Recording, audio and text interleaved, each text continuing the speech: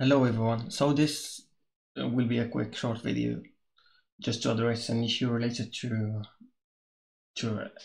SAML single sign-on after upgrading to Wazuh 4.9 or any recent version of OpenSearch starting from 2.10.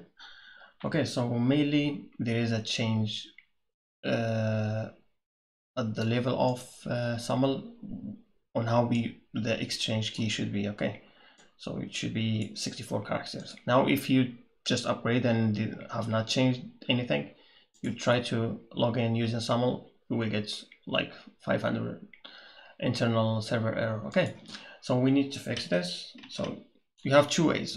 Okay, so you can use the OpenSSL random as the Wazuh documentation suggests, but I'm adding this option here using a digest, because in some cases I found that the key from here using this algorithm would work and this one would not work. Okay, so this is just for your information.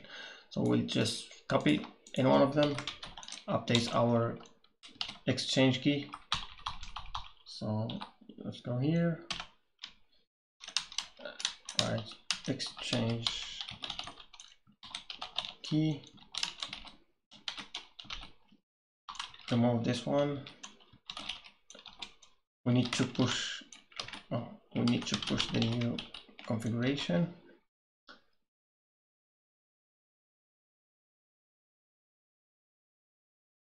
Okay, there it is. Let's try now to log in. You can see now that I'm able to log in using my, in this case, Google account, and I can see that it's working. Okay, so just two things to note here. Make sure to use the exchange key, whether using OpenSSL digest first, just with a random. If it doesn't work, just try with OpenSSL digest. Okay, I hope this helped, and thank you.